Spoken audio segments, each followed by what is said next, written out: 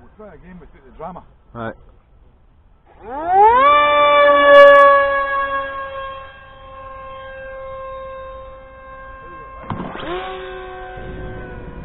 Stop with the failed hand launches. Use a bungee ramp.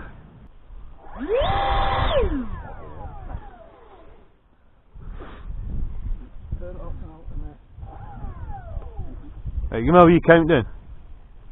Now what are you doing? You're going to turn it up the roof and I'll hold it back. Just when you let it go and turn it up. Yeah, we'll let it go and then power it up. Okay, when? 3, 2, 1, go.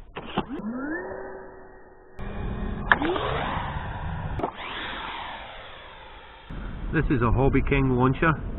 Quite simple in design. You could actually make it yourself if you had the patience. I didn't, just wanted to fly, launch the planes. The rubber tubing that comes with it, it's not the best in all honesty. You can launch some small planes.